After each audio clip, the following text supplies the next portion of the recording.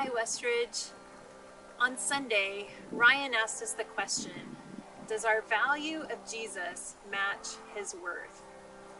This week, as we engage multiple ways of worship, I just want to invite us into the process of cultivating our hearts for the type of worship that Mary showed us when she anointed Jesus with her perfume.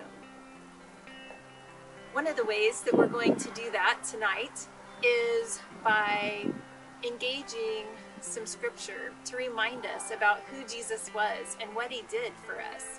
And we're going to do that in conjunction with some prayer postures. Now, for some of you, this might be new. You may not even know what a prayer posture is. And I just want to let you know that it might feel a little bit funny at first, because sometimes when we do new things, it feels different. And yet sometimes I think we need to do some different things if we want to reach a new level of understanding and maybe a new level of worship. You know, one of the things that I noticed about Mary's expression of worship is that it was an outward expression. It was this action that reflected her inner heart. And so I just want to invite us into that process. And another thing I noticed about Mary's expression of worship is that it seemed to be solely focused on Jesus. She didn't worry about the people around her. It didn't seem like she was concerned about what they were thinking or what they might think about her, because she was so concerned about what Jesus thought. And so again, I just want to invite us into that same attitude, into that same posture. Will you join me? So let's begin. We're going to start with a posture of kneeling. So I invite you to find a comfortable spot and kneel down. Philippians 2, 6-7. Christ Jesus, being in very nature God, did not consider equality with God something to be used to his own advantage. Rather, he made himself nothing by taking the very nature of a servant, being made in human likeness. Jesus made himself nothing. As you kneel, I invite you to acknowledge this sacrifice. Jesus humbled himself for a specific purpose, and that was to make right what had gone so wrong in the garden. And that's access to him, life with him eternally. And you know, he offers this to the woman who is drawing water at the well. As I read this passage, I want to invite you to hold your hands out, a posture of receiving, as maybe you can imagine Jesus saying these words to you. He said, "Everyone who drinks this water will be thirsty again, but whoever drinks the water I give them will never thirst. Indeed, the water I give them will become in them a spring of water welling up to eternal life."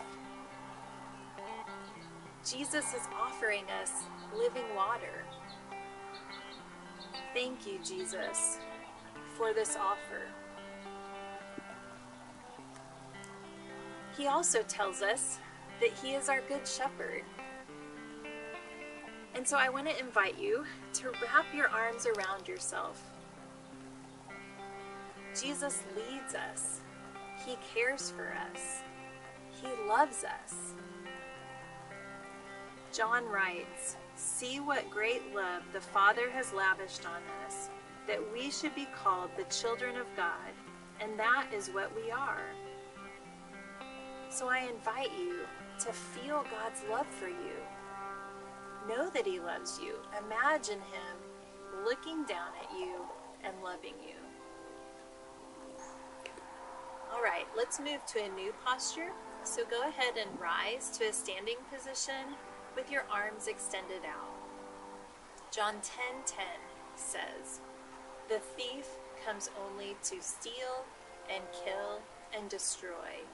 But I have come that they may have life and have it to the full." Jesus gives us life by laying down his life. The next position is to go ahead and spread out your arms. 1 John 3:16 says, "This is how we know what love is, that Jesus Christ laid down his life for us." Jesus gave up his own life so that we could live with him. But Jesus doesn't force us to take it. In fact, he knew that several Jewish people were refusing to take what he was offering.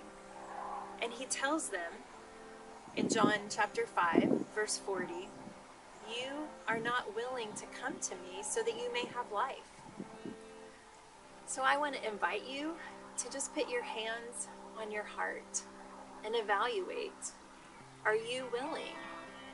Are you willing to come to him? Are you willing to receive what he's offering? Are you willing to reflect value? Are you willing to worship him? The great news, the good news, the gospel is that the level of our willingness has absolutely no bearing on Jesus' willingness to come and pay the price for you. It has no bearing on how much he loves you, because he has loved you with an everlasting love. And that alone is reason to worship him. And so I want to invite you to our last posture. Your hands are on your heart, and I just invite you to stretch them up to the heavens as if you're a child reaching up for his or her father. And let us then approach God's throne of grace with confidence so that we may receive mercy and find grace to help us in our time of need. Come, let us bow down in worship. Let us kneel before the Lord our God, our Maker, for he is our God, and we are the people of his pasture, the flock under his care. May we all cultivate hearts that are willing to worship.